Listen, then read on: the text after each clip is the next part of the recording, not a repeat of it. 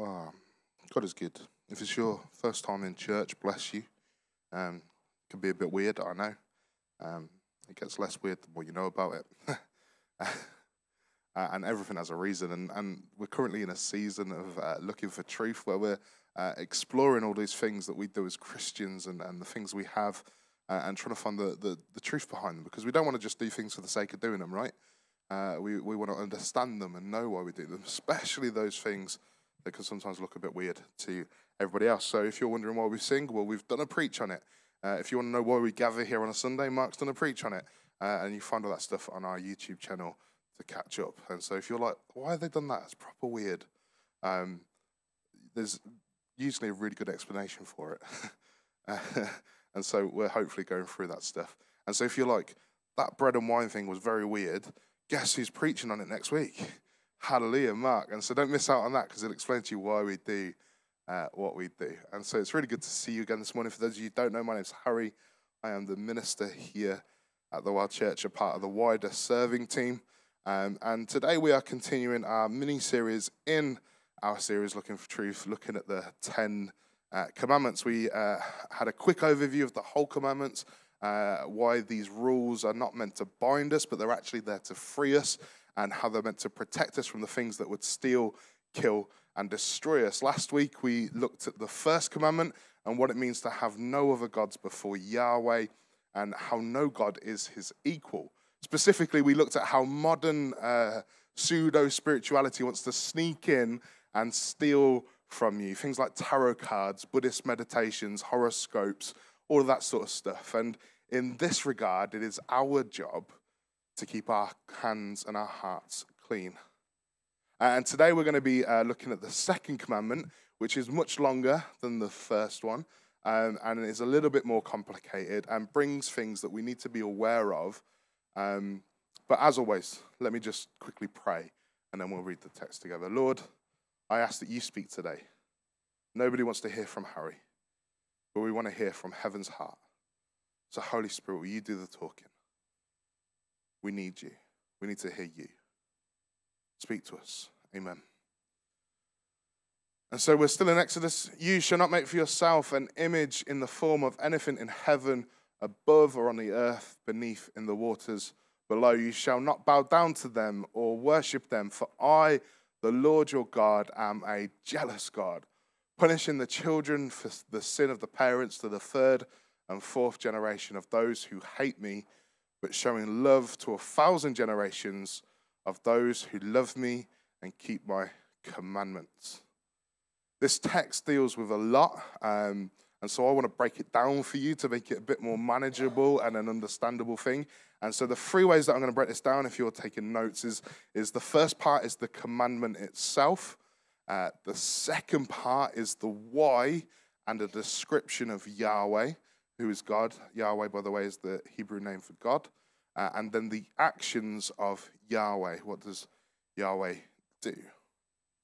And so let us deal with the first part, the commandment itself. You shall not make for yourself an image in the form of anything in heaven above, or on the earth beneath, or in the waters below. You shall not bow down to them or worship them. And so I know a bunch of you are suddenly really worried because you've got Robert Powell on your walls. If you don't know, he's the original OG Jesus Christ in Jesus of Nazareth. But actually, don't worry, that's not the images and the idols that God's referring to in this commandment. And so first, that's what I want us to look at. What is an idol, an image made in the form of God? And it's designed to function as a localized place of worship for that deity. Here we have a couple of examples. Firstly, what one of these graven images might look like in the ancient Near East. So the first one is an idol that's found in Bethsaida. I always butcher that name. There we've got an idol from a Roman cult in the middle. The drawing is what an idol would have looked like for Diana of Ephesus. On the right, you can buy that one on Amazon for all the Hindu gods. I'm not recommending it. Don't do it. And then all of you guys have probably at some point seen the little Buddhas that people have in their houses and their gardens and those sort of things. That is an idol, something made in the image of a deity, in the idea of having localized places of worship. And so in the ancient Near East, people would carve and craft these idols from stone and from wood. And they believed that the idol itself actually manifested the presence of their God. And so there was this immediate sense that there was a local divinity being placed in.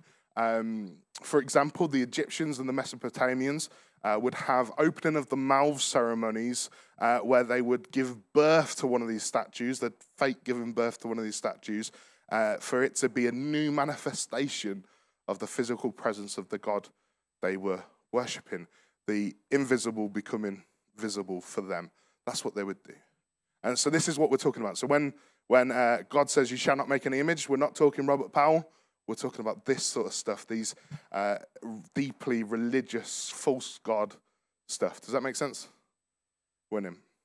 And so with the localized presence of their God now installed, they believed they could effectively worship and manipulate that God by doing certain offerings and certain things. Worshippers of Baal would hurt themselves, and different people would sacrifice their children, and there'd be loads of different stuff that they would do. Just checking all the kids actually went downstairs. They did the goddesses of sex and stuff. They would have orgies in the presence of it, all in the sense of trying to manipulate their God to doing what they wanted. This is the reality, and we shouldn't ignore it. And so they would stick it in the place and say, hey, this now helps us make God, this God, not Yahweh, fake gods, serve the purposes of man. And this is why Yahweh says, hey, don't do this. Last week we looked at how Yahweh was the only God, right? There was no other gods beside him. There's nobody that comes close to him. You can't put anybody near him. And so if we know that God is the only God, how mental is it if we think that we could capture and contain him in the thing of a stone that we've carved? His power and his magnificence, his infinite wisdom and knowledge, his might, as if we could put that into a bit of wood because we carved a nice picture upon it. How mad to think that we could do such a thing. And to do so as a Christian or then as a Hebrew person receiving the Ten Commandments would in itself constitute blasphemy, because you are reducing God from his infinite wonder and majesty to something that's tiny and finite and man-made. Does that make sense? That's what Yahweh's like. Don't do that. It's really silly and stupid. Yeah? And so Yahweh tells his people, I am the only God. You cannot capture me. You cannot contain me. And don't go around pretending that you can. Don't go showing me off like some trinket on your necklace. Hey, look what we can do. Hey, if you do this, you can make Yahweh jump and dance. By the way, if you didn't know, God is not a magic genie in the lamp, and you can't rub him the right way to make miracles appear the way you want them to appear, right? He is the one that's in charge. We are the created. He is the creator. But this really does move us into the second part of this scripture. It reveals to us the heart and the character of Yahweh and his motivations. Let's look at the scriptures again. For I, the Lord your God, am a jealous God. Hallelujah. Hey, if you're here for the first time today, lots of Christians would be trying to emphasize that Jesus is love. He is, absolutely. But I think one of the biggest mistakes we've made as a wider church, and one of the biggest sins that we have going on and on and on, is that we try to create God in our image and what we think he should be like. One of the things that is happening so much right now in progressive Christianity is this idea that we can only view Jesus and God through the lens of compassion and social justice. And don't get me wrong, God is compassionate, merciful, and just. But if it's the only way we view him, we miss out on this big image of God. If we confine Jesus to a lens lens of compassion, I think we are crafting and confining him to our modern image of ethical righteousness.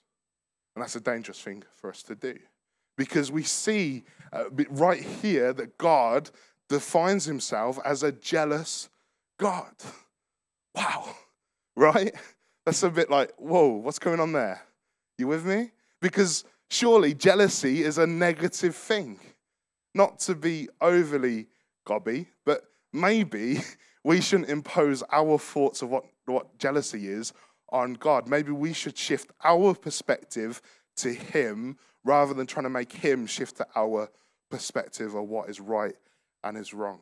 We shouldn't try and confine him to our boxes. Maybe we should move to a place of better understanding of who God says he is.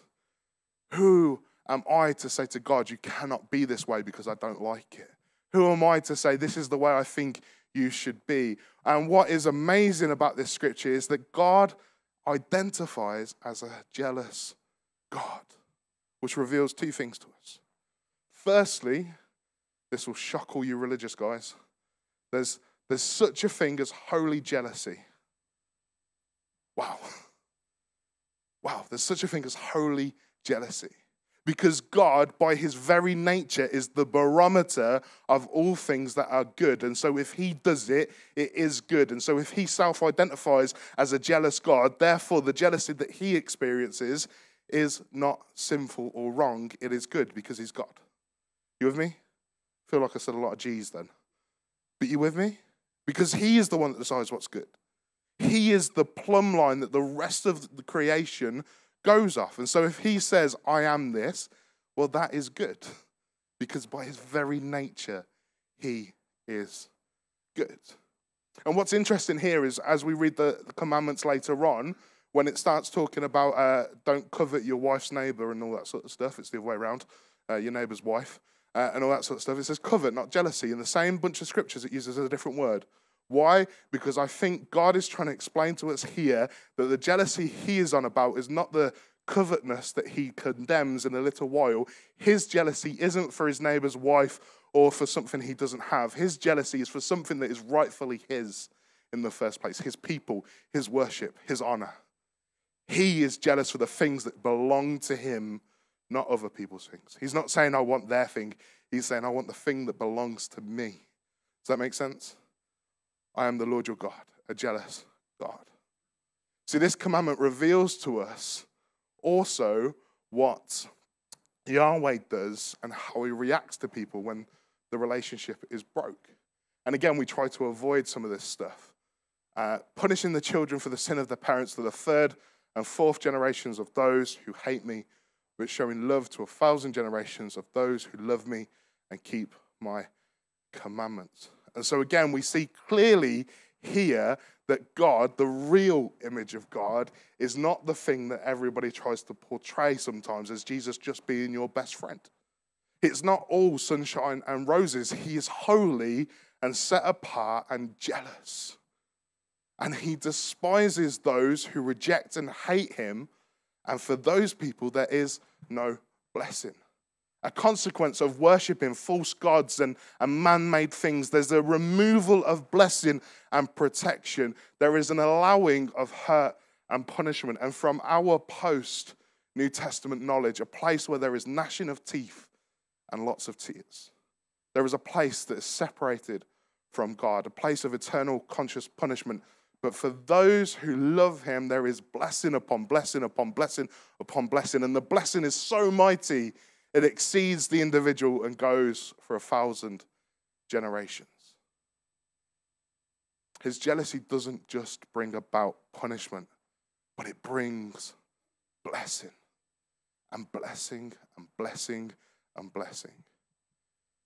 There is something that we have lost, something precious and mighty, something that we don't like to talk about. And I sort of think we shy away from it because we desperately want to be humble people. But the reality is, my life is better than anybody who doesn't have God in their lives. My life is better than anybody who doesn't have God in their lives. And my life isn't perfect. That's not what I'm saying. Yesterday, I was in Pinderfields all day. My life isn't perfect.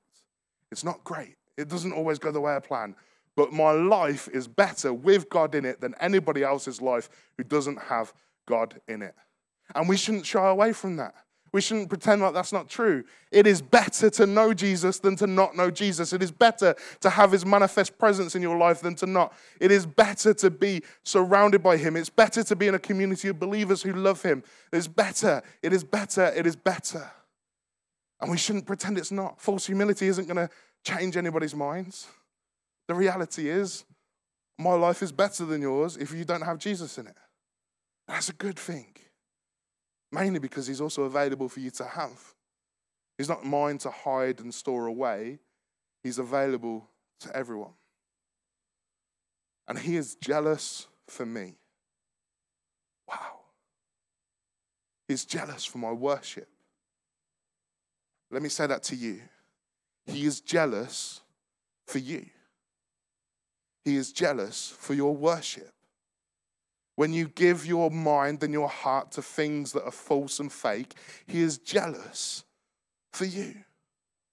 He loves you. He wants you. He wants your attention. He wants your mind to be on him. He wants to be in a deep and intimate relationship with you. He is jealous for you. And that jealousy is such a great compassion and grace and unbelievable mercy. And through the prophet Hosea, we see a story that demonstrates God's love for you, what happened between you and God. See, Hosea is a guy who marries a prostitute, and she's had a bad place, but he marries her. They come together, they join. Despite her past, they come together. But Hosea's wife goes back into prostitution. She goes back into her sin and her shame. He's hers, and he is his. And they're bound together in matrimony, loving one another. And she goes back into sin. She goes back into shame, into mess, into prostitution, into this chaos. But this is what God says to Hosea. Go, show your love to your wife again, though she is loved by another man and is an adulteress. Love her as the Lord loves the Israelites, though they turn to other gods and love the sacred raisin cakes. It's amazing. Absolutely amazing story, because Hosea, on the word of the Lord, goes and gathers the money he has and gathers the stuff. He goes to the messy place where she is at, and he buys back his wife. Man, could you imagine? The one who's meant to be with you anyway, the one who's meant to love you and be close to you, you're having to go back to her pimp and pay off to get her back. Man, that is crazy. But the Lord says this is my relationship with the Israelites, with mankind, with humankind. This is what we have done. And just like Hosea, God has sent Jesus, his son, to come and pay a heavy price, a high price. As he stands on the cross and he dies for you, he pays that price to redeem you back to himself, because he is jealous of you. He's jealous of your worship. He wants it for himself so much as his love for you. He sends Jesus to die. His jealousy is a good thing, not a bad thing, because he pays that price to invite you into a personal, deep relationship with him. And if you don't have that relationship and you want that relationship, come speak to me. I'd love to talk you through it. If you're watching this online, then I'd love to help you through it. Send me a message. There is no greater thing in my life, and I have a wonderful wife and child. There is no greater thing than the redeeming love of Christ. It is my most precious thing, and I'd love to share that with you.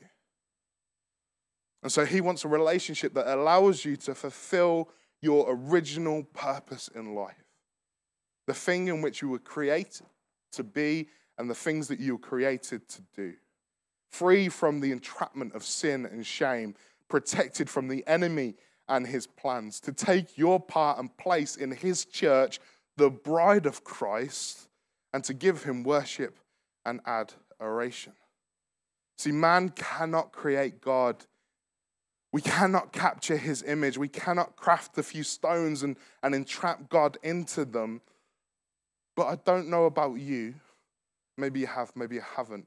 But I've heard about the image of God before in the scriptures.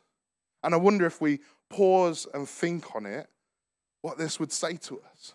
See, Genesis tells us something remarkable right at the beginning. So God created mankind in his own image. In the image of God, he created them, male and female, he created them. What? Wait, what? God took Adam out of the earth and crafted us, took Eve out of Adam and crafted us in his own image. You here today sit as the image of God. God created and placed his image in the garden at Eden. Wow. And then if we fast forward just a little bit into the New Testament, we understand that we, in his image, are being made clean and pure through his death and his resurrection and find new life. And we read this: do you not know that your bodies are temples of the Holy Spirit who is in you? Let me read that again. Do you not know that your bodies, these are the people that have accepted Jesus as their Lord and Savior, are temples of the Holy Spirit who is in you, whom you have received from God? You are no longer your own. You were bought at a price. Wow. You were bought at a price. Therefore, honor God with your bodies. We are designed to live lives that host the Holy Spirit, God himself. So in this world, we are purposed to be the place of his manifest presence, so that every step we take through life, we are bringing the kingdom of God here on earth. We exist to share the good news of Jesus Christ's gospel in the power of the Holy Spirit to the glory of God the Father. Divinity and humanity joined together because Christ was jealous and came for you. And so if you are redeemed today by Christ Jesus, then you are in his image, a place of his holy dwelling, not to receive his worship, but to be a filter and a funnel for his worship, to pass it on to him by following his commands and loving him with all your mind, body, heart, and strength, and by loving your neighbor as yourself. We cannot contain or create God, but God in his infinite might and wisdom and love has turned you into a temple of the Holy Spirit. And as such, you are therefore charged to live lives worthy of the calling.